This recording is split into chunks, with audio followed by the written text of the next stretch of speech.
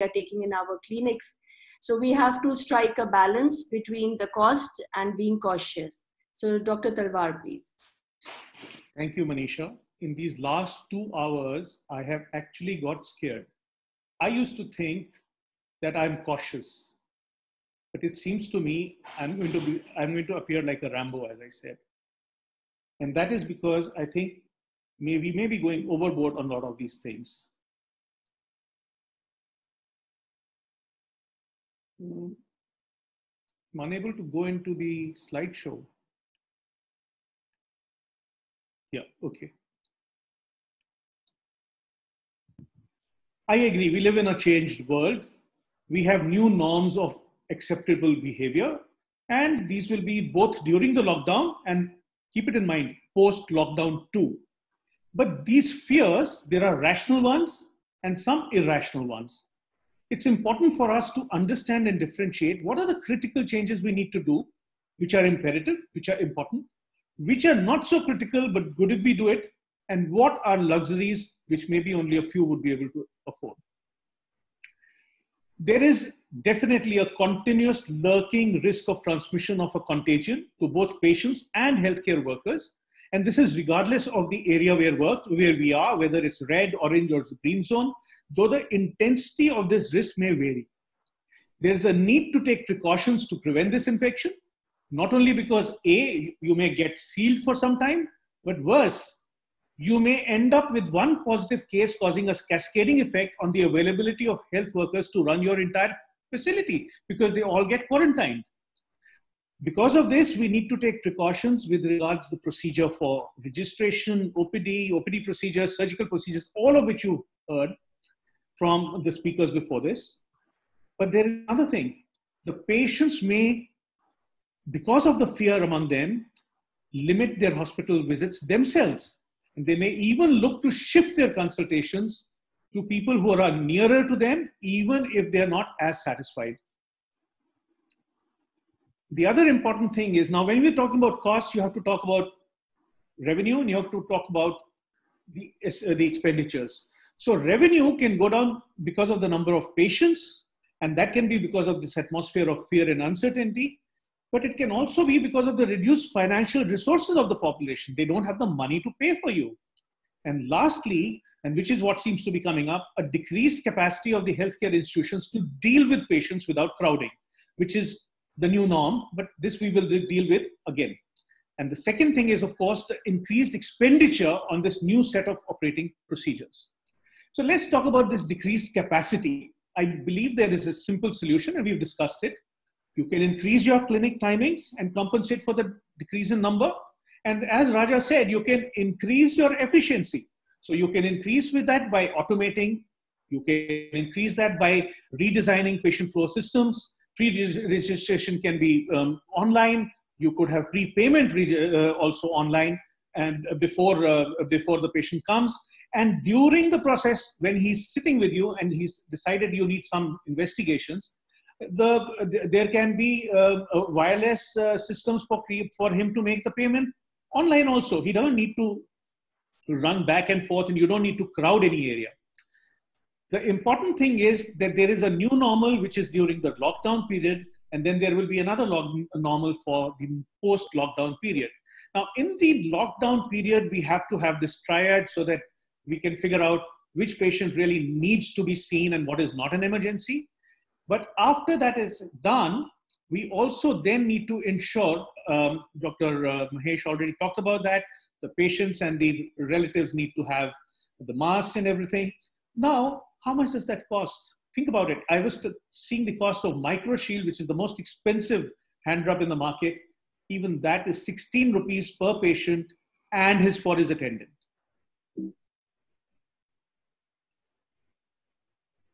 Now, if you come to the post-lockdown period, in the post-lockdown period, you won't need the triage, but you still need to have the pre-registration done. You should get the declaration done. You should have the willingness to consult and history of contact. All those things can be done in the facility that you've created for your triage. And then the rest of the procedure remains the same. And after you've done that, um, I would suggest that we do use this Arogya Setu app. It seems to be a good thing. And the main thing, the main essential factor, how you do it is your problem. All patients to maintain social distancing at all times. This is mandatory. And for that, you need additional space requirements, or you decrease the number of patients per hour and increase the working hours. The next important thing is the additional efforts for disinfection, and there is a cost here. But where is the cost? Most of the cost is, well, you can say bacillocid is expensive, but sodium hypochlorite is not. Right. And this can be used for all the fomites, and it's effective, whether it's room surfaces, etc., etc. The lamp apparatus. Now, the important thing is that all health workers and residents make sure to clean everything that they use. And one thing, avoid direct ophthalmoscopy. The only important thing is that because of this cumbersome attire, the mask, the other precautions, the goggles, your patients will not get a rapport with you. And that's why you need to spend some time. Otherwise, you may end up with more litigation later on because the patient doesn't connect with you. And that is something we must not forget.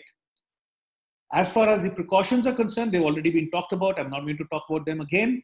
But what about the cost involved? I calculated, if you consider the cost of sanitizer, cleaning, even the cleaning person additional who you take for, and his salaries and all, I think the total cost is not more than 90 rupees per patient.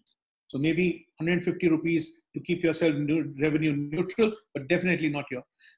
Face shields are available from 75 rupees to 200 rupees. Goggles are easily available. And these are long-lasting items.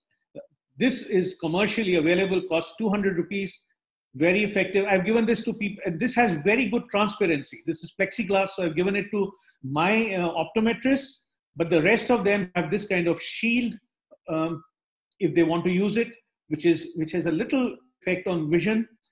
This is actually just a gown. You don't need a hazmat suit to see your patients, but these barriers definitely are important. Non-contact tonometry, again, we will not discuss here because there's a controversy in this and I don't want to bring it up now, but the basic efforts are needed to decrease the virus load on fomites to prevent accidental picking up virus from them. Also to prevent further spread on some fomites which comes from the people who are there coughing, sneezing, or even loud talking. And lastly, to prevent spread of aerosol from asymptomatic carriers. So now, in a normal OPD, normal center, the ones who have COVID positive or already have massive significant symptoms, I would say let them go to a COVID center. The rest are patients whom we can carry on with most OPDs. The only important thing is be cautious, make lifestyle changes, change into surgical scrub suits when you enter the hospital and leave them when you get out of the hospital. The important thing is don't crowd at any point of time. And that's what is the most, I mean, I can repeat that many times. Now, other than that, the basic precautions have been discussed and you continue them. Consider that everybody can contaminate you. So you don't take a chance on that. Daycare surgery is only to limit the amount of exposure, the duration of exposure. But if you follow all universal precautions, and the new thing which ophthalmologists are not used to, give a 20-minute timeout between surgery during which you carry out complete disinfection of the OT after each surgical case. And believe me, this is the protocol for Apollo. I'm not allowed to do a second case, even if it's an injection, unless they've cleaned the OT. Keep in mind, as far as surgery is concerned, except where you're talking of GA, where there is aerosol generation, I'm not sure how much is the risk from the aerosols which we are generating in our procedures. There is minimal possibility of virus in tears. Even in COVID positive cases, only something like 3 out of 52 patients turned out to be positive. The minimal load is there, and sterilization of the conjunctival surface with betadine will take care of whatever is residue. So you are only trying to prevent the breath from contaminating you. The surgical guidelines based on general surgery, I don't think many of them are applicable to ophthalmology. because as it is, I said, no proven cases, which we will do except in designated cases, designated hospitals. Surgery is under local anesthesia. Only site of contamination after draping, and you are doing extensive draping, is the conjunctiva. No proven case so far of a conjunctiva to human transmission. And if you want to discuss that, I'll give you the reason for that again. I've already talked about the virus load. The betadine sterilization is effective and the aerosolization is minimal. As far as indications are concerned, I'm now to come to the fact that I don't believe we should say emergent. Emergent means abdi karo. So I don't believe it's emergent. I believe we should say emergent means where we believe the intervention should be within the next 1 or 2 weeks. Urgent is when we believe the intervention should be somewhere between 2 to 6 weeks. So that gives you time.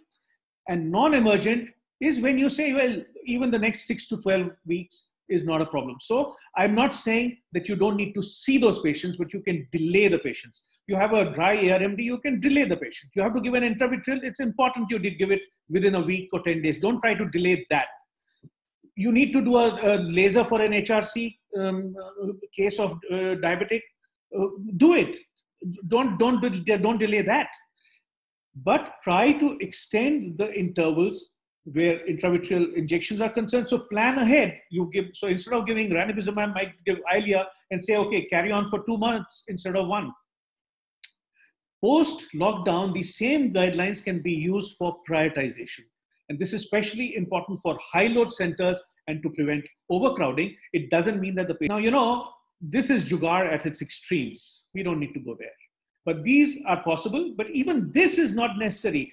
This may be for 30 rupees, an inexpensive shield properly made in a factory is available from 75 to 200 rupees. What's the problem?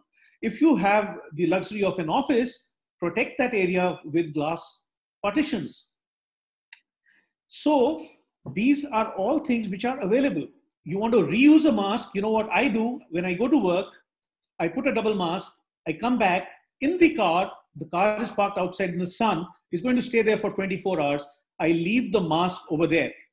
Now, well, that's the report is not yet published, but the report already from USA says that they found that sunlight inactivates the virus quickly. Somebody told me, well, no, that's not important, drying does. So big deal, the drying and if there's good enough sunlight, it will dry, as well as the sunlight will work.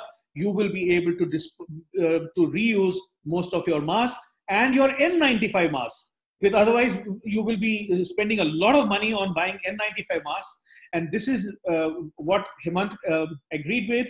If you have an N95 and you wear another mask on top of it, you can dispose the disposable mask, your N95 can stay on.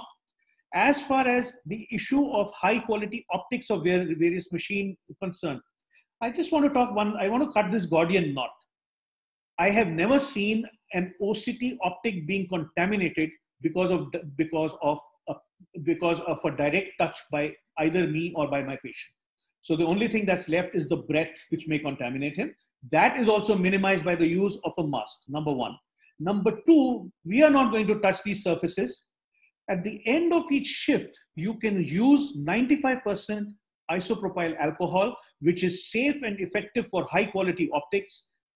And you've got a sterilized system. You don't need to put these covers and all, which will look cumbersome, though yes, if you find them effective and you find them very easy to do, they can be done. So I'm just giving an alternative. Once a day, you can clean everything with a 95% isopropyl alcohol, and that can take care of this. PPE, when I said, I was talking about the hazmat suit, so I think everyone agrees that's not necessary. If you have a window air conditioner, there isn't really any issue. You can have a fresh air mode, or and if you open the window, you'll be able to get the fresh air, or you can get the fresh air mode of the AC. If you have an AHU, great. The last thing, the crux of everything that I've said is social distancing in the OPD and OT, by staggered appointments, no walk-ins, increased timings, shortened duration times, and thus examination times, frequent hand sanitizer use for doctors, HCWs, and patients, and there are economical forms of those available. Frequent disinfection of all formats, which are fairly inexpensive, and PPEs all the time, not hazmat suits, but the PPEs as we've defined. The new